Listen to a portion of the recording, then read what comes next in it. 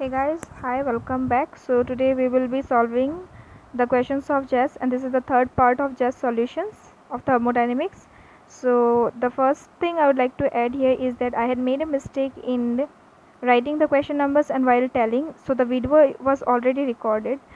So I have not deleted it and reshooted it. So I request you that please follow the question numbers written and do not see what is said. Okay. So just follow the written question numbers, and so let's start with the first question, which is the question number 15. Okay.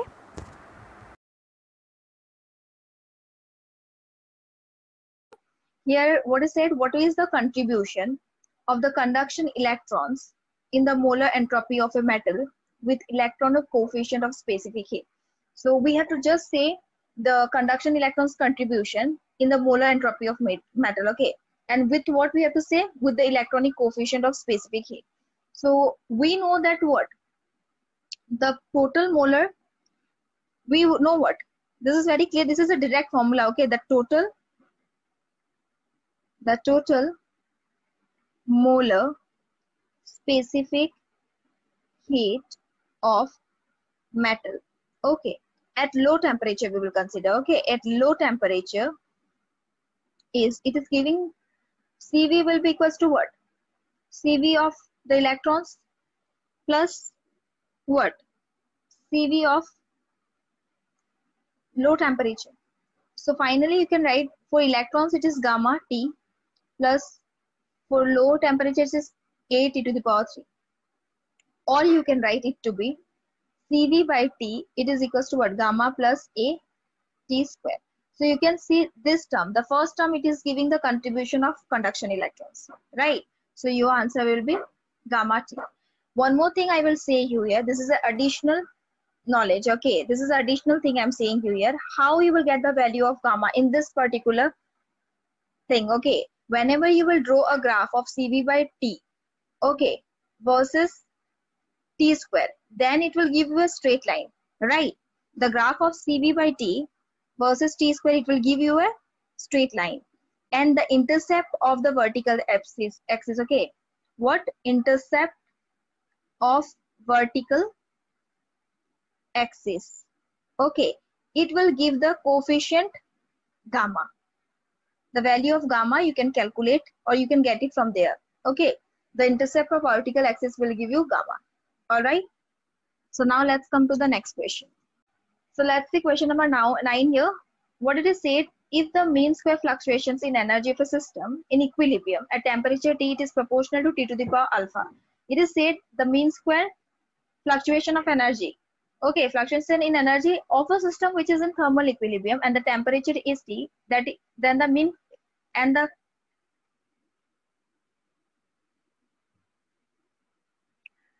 so now let's see question number 9, okay. What is given here, that the mean square fluctuations in energy of a system in equilibrium whose temperature is what, T, it is proportional to T to the power alpha, means the mean square energy fluctuation, it is proportional to T to the power alpha. Then you have to calculate the energy of the system is proportional to what temperature. So this is very simple. You have to just calculate, if the mean square fluctuation in energy is proportional to T to the power alpha, then the energy of the system will be proportional to what? Okay, so we have the formula for delta E square. It is proportional to what? It is proportional to T to the power 2 CV.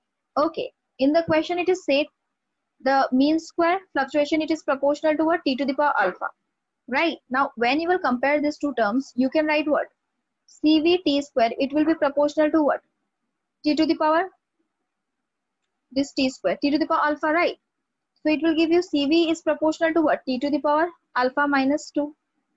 Here you can write it delta E whole square, it is equals to K T square CV. K is the proportionality constant, okay.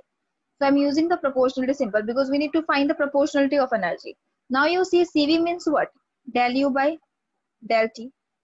Proportional to what? T to the power alpha minus 2. So energy U, it will be proportional to what? Just integrate this term, T to the power alpha minus 2 dt. So when you will integrate this term, you will get to what? T to the power alpha minus 2 plus 1, right? So U is proportional to T to the power alpha minus 1. So the correct option is option C. You can just see, just read what is given in the question, put the formula, and just do the simplification correctly, and you will get your answer. Suppose that the number of microstates available to a system of n particles, means a system is there which is having how much n particles. So the number of microstates, it is depending upon what? UV square, right? Where U is the internal energy, U is the energy, V is the volume of the system.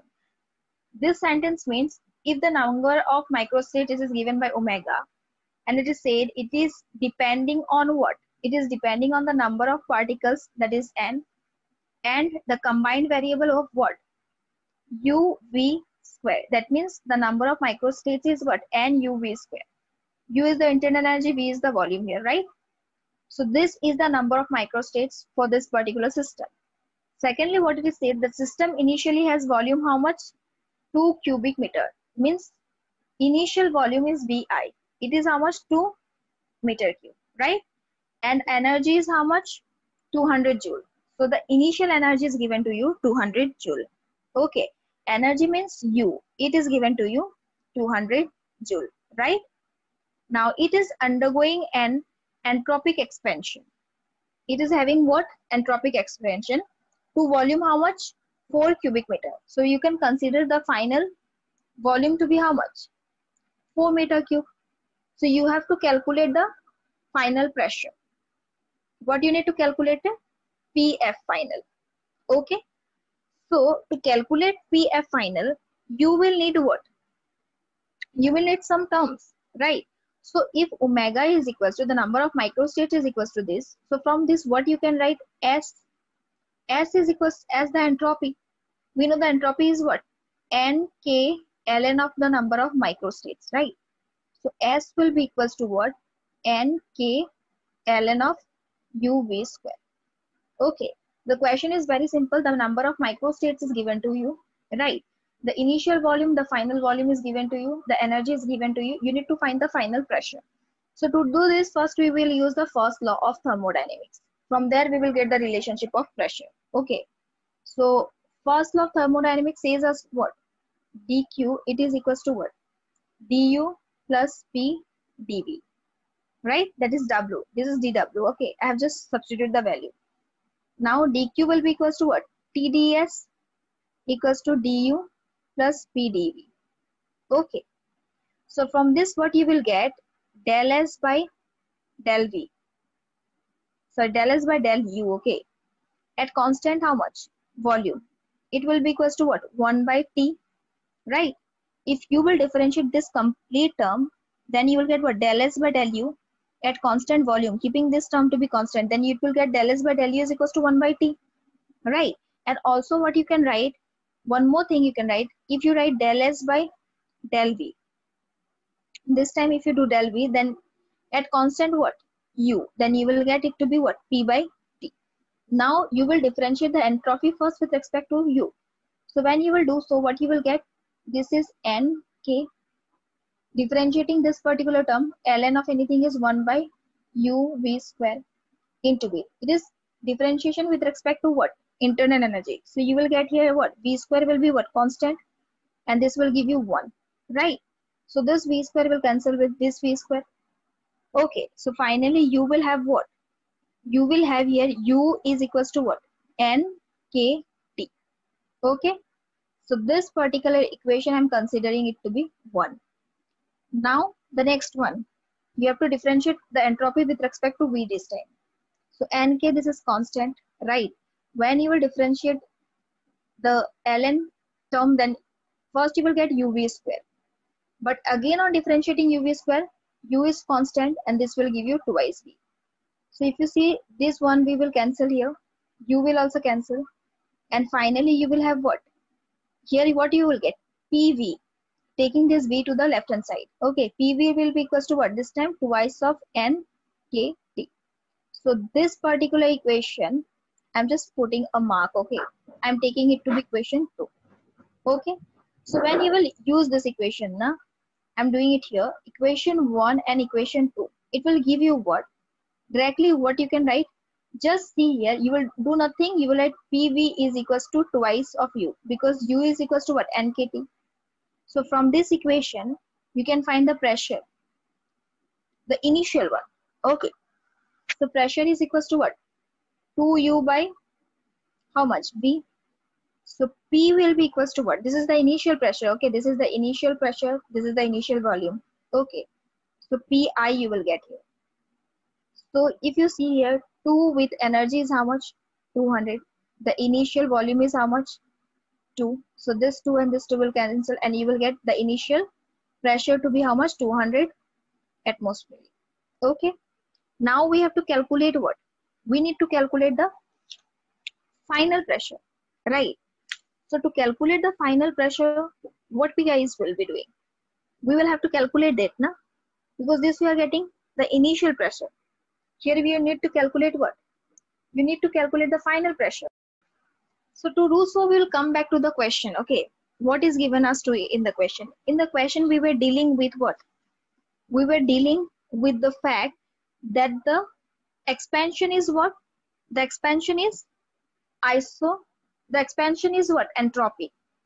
So isoentropic. Okay, this will be isoentropic. Here something was missing out. This will be isoentropic. Okay, I am corrected it here.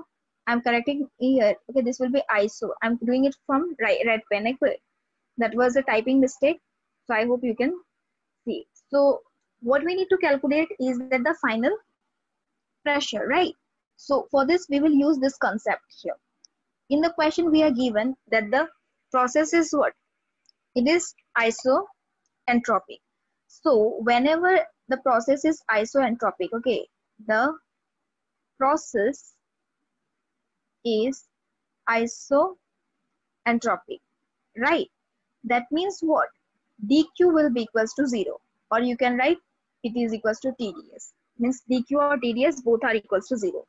So when you will use the first law is what? This is the first law, right? First law means what? dq is equals to what? du plus dw, right? That means dq, this will become 0. It is equals to what? du plus pdv. You can write dw to be equals to this one. So this will finally give you what? Del u by how? What? Del v. At constant what? Entropy. It will be equals to what? Minus p. You can just do it and see. Du by del v. Okay. You can write one more step here, that du, it is equals to minus p dv. Okay. So you can write here what? Del u by del v at constant s. So this is the relationship that we are having here. And now we will use equation 3. What was our equation 3? I will write it here again. The equation 3 which we got. Equation 3 was PV, it is equals to what? Twice of U. Right? This was the equation that we were having. Is it clear to you? PV, it was equals to twice of U. So from this, if you see, what you will write? This was the equation number 3. Okay. So now what we will do? We will solve this term. Del U by del V at constant S. Okay. So from this, what you will get? I'm doing it here. Okay. Now you see del U by del V. So from this equation, if you get U is equals to what? PV by 2. This is U. So do del U by del V. So what you will get? First, 1 by 2 is the constant term, right? So when you will first differentiate V, then you will have only P plus. Next, keeping V constant, you will have what? Del P by del V. Is it clear? Just you have used equation 3 and you got the internal energy U, and you are using here in this equation. So this is equals to minus P. This will give you the final pressure. Okay, keep in mind. So this will be what? P by 2. This will be plus what you will have here? V by 2 del P by del V. This is equals to minus P. So just do the simplification. You will have what? V by 2 del P by del V. It is equals to what? Minus P by 3. So that means this right hand side will be equals to what? Minus, what you will have? If you will take minus p, this term this is 2. What you will get? Minus 3p by 2. So this 2 from the left hand side, this 2 from this side, it will get cancelled, and finally you will have what? You can write it as del p by p. It is equals to what? Minus sign will be as it is, right? Here you will have what? 3 will be as it is, del v by v. Because this v will come in the right hand side. Okay. So now what you will see when you will integrate this term, okay? When you will do the integration, okay, this complete integration, if you do del p by p, it is equals to what? Minus 3 is constant, integration of del v by v. So this will give you what?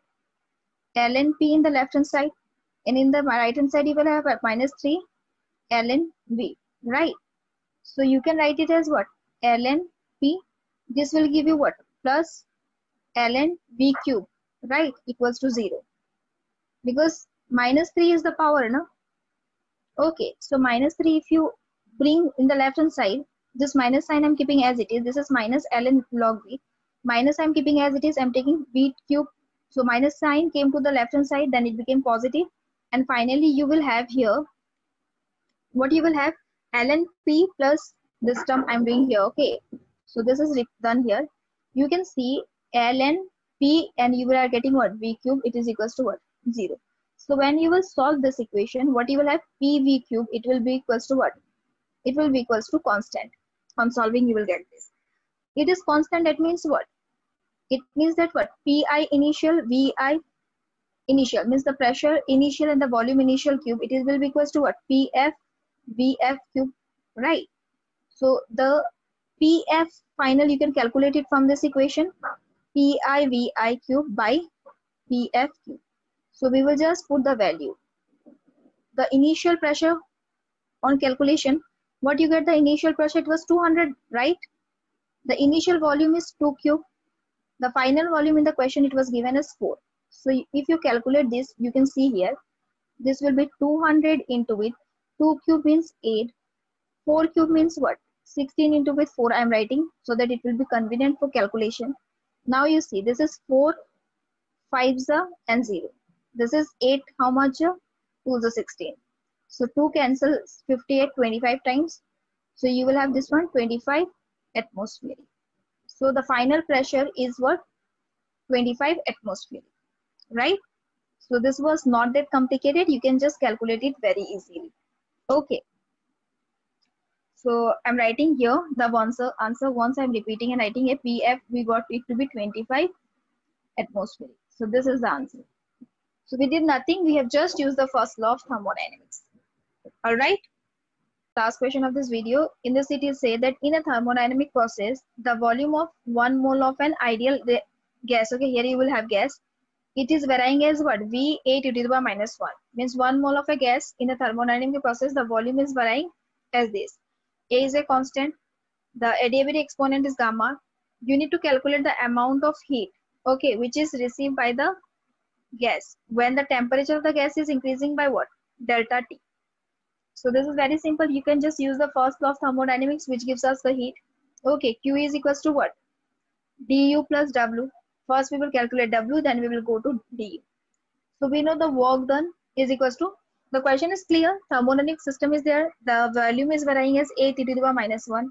Adiabatic exponent is given to you. You just need to calculate the amount of heat received when the temperature of the gas is increasing by delta T and the amount of heat received by the gas, okay. So W is equals to what? Integration of P dV. You will have to substitute the value of P here and also dV. So firstly you will see we are dealing with ideal gas. So we know that PV is equals to what? nRT. That means PV will be equals to what? RT, because we are having 1 mole gas. This will give you P is equals to what? RT by V. Okay. And in the question you are already having V is equals to what? V is equals to A by T, right? So if you substitute here V is equals to A by T, then you will get P is equals to what?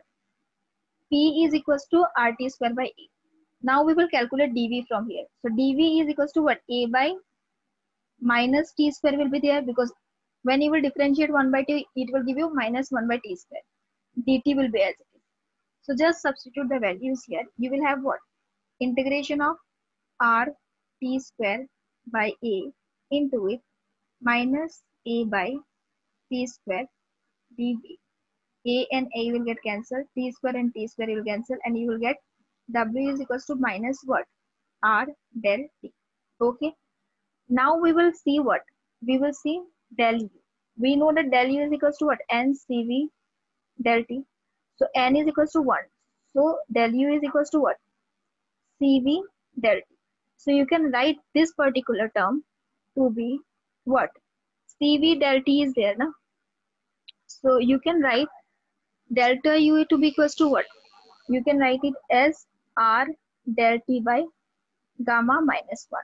So how you can write CV is equals to this R by gamma minus 1. This calculation we will see.